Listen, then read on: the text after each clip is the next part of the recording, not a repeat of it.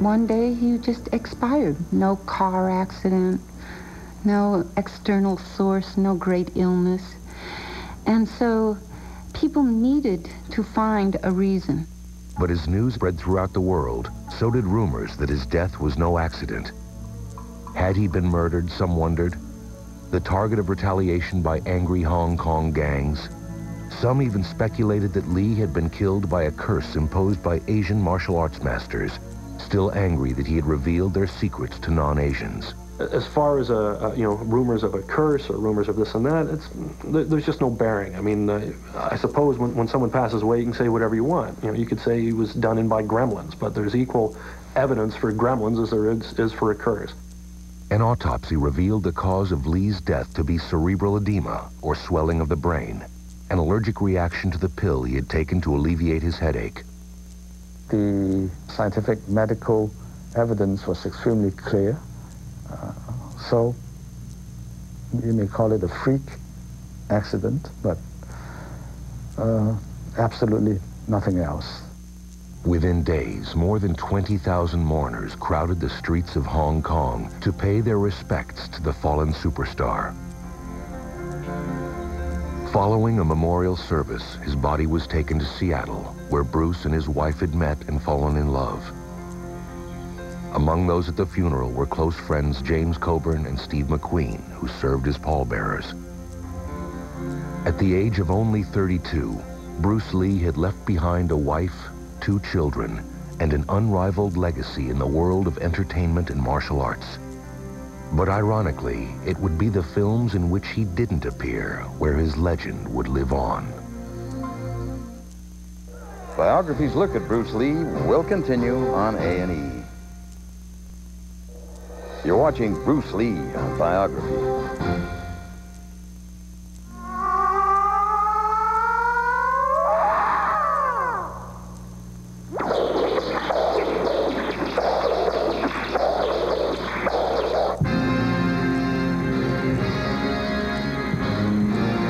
In a desperate effort to salvage Bruce Lee's last film, the producers hired a look-alike actor and resorted to obvious and at times laughable camera tricks. Cut! Okay, that's a print. That was great, Billy. Okay, everybody, get...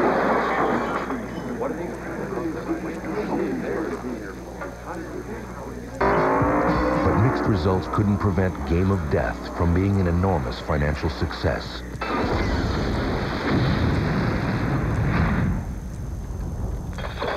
On the strength of 5 films, Bruce Lee had forever redefined the action movie genre and opened the doors for martial arts superstars like Jackie Chan, Chuck Norris, Steven Seagal, and Jean-Claude Van Damme. Just about everybody now who does action resorts to some form of karate or kickboxing or something like that. But of all the actors who dared fill the fallen star's footprints, the one with the greatest chance seemed to be Bruce's only son, Brandon. A weird question to me when people ask me about, following in my father's footsteps. Because if by that you mean doing really excellent films and doing the kind of work that my father did, doing that quality of work, that level of work, absolutely, absolutely that's what I want to do. But if you mean trying to imitate him in some way, trying to be a poor man's Bruce Lee, not at all.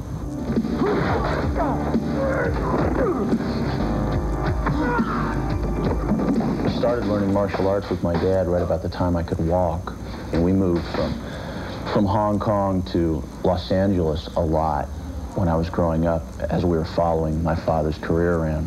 And the thing is, I always think to myself, no matter what happens to me in my career, it's probably never going to get as weird as it already was. Having made a name for himself in a small number of modestly successful films, the young actor seemed poised on the brink of superstardom as the title character in the supernatural thriller, The Crow. But on March 31st, 1993, nearly 20 years after his father's untimely death, Brandon Lee was accidentally killed on the set by the misfiring of an unchecked prop gun. And like Game of Death, The Crow was completed with the aid of body doubles and special effects. Unfortunately, the bizarre circumstances surrounding Brandon Lee's death did little to quell the ever-growing myths about a mysterious curse. With Brandon's death, there was a resurgence of the rumors about Bruce's death. There was a rehashing of them in the public again. And there was an attempt to connect the deaths of Bruce and Brandon.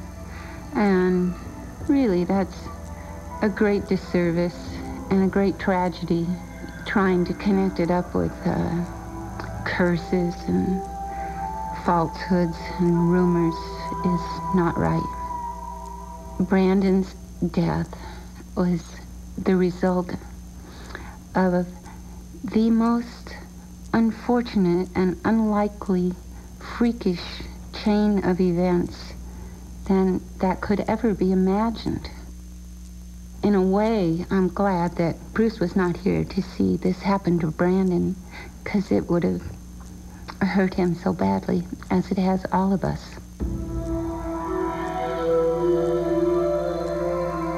To millions around the world, the name Bruce Lee looms larger than ever. Magazines continue to print articles about him. Fan clubs are devoted to him, and his martial arts philosophy continues to attract a growing number of devoted followers. One of the most amazing things from my perspective on Bruce Lee was that a man of 32 years of age could be so prolific. He created a new film genre, he created a self-help philosophy, which is absolutely brilliant, and he created a new martial art, which people have been carrying on since his passing. So the important thing about Bruce Lee is not how he died or that he died, it's that he lived. To me, he's still alive, his spirit's still there, and we still train in his art. He's probably the best friend you can have. He's very loyal. He once told me that if somebody is trying to attack you, I'll take them on. That's a friend. The integrity with which Bruce lived his life, what he believed to be right, that is a clear example of the way it should be done. I remember he said, all right, if I'm gone for any reason, don't get hooked up with all these people that they're going to be giving me parades. If they're giving me parades, something's wrong. He was definitely somebody to look up to and something to aspire to. He had such a passion for life. I strive to have as much passion. If I could, rewind time and do it all over again, I would have asked so many more questions and learned so much more. He certainly left a gift for the rest of us, a path to follow, footsteps to follow, so that we can start in a direction and then find our own way, which was his lesson. Be formless, shapeless, like water. Be water, my friend. Brandon Lee's death came just 1 month before the release of a movie about his father called Dragon, the Bruce Lee Story. The movie was produced with the cooperation of Bruce's widow, Linda, who insisted the premiere go forward as scheduled. But she did request one addition to the closing credits. At the very end of Dragon, there is a quote from St. Augustine.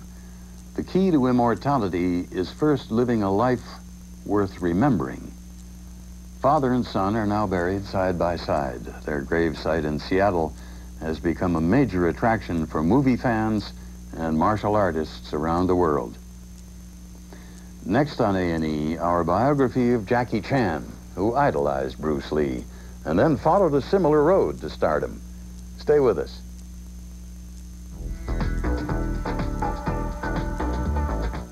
Tomorrow night, enjoy a portrait of a musical great that is truly unforgettable. Nat King Cole on an all-new biography at 8 Eastern, 9 Pacific. Now, Jackie Chan is the biography special presentation next on A&E.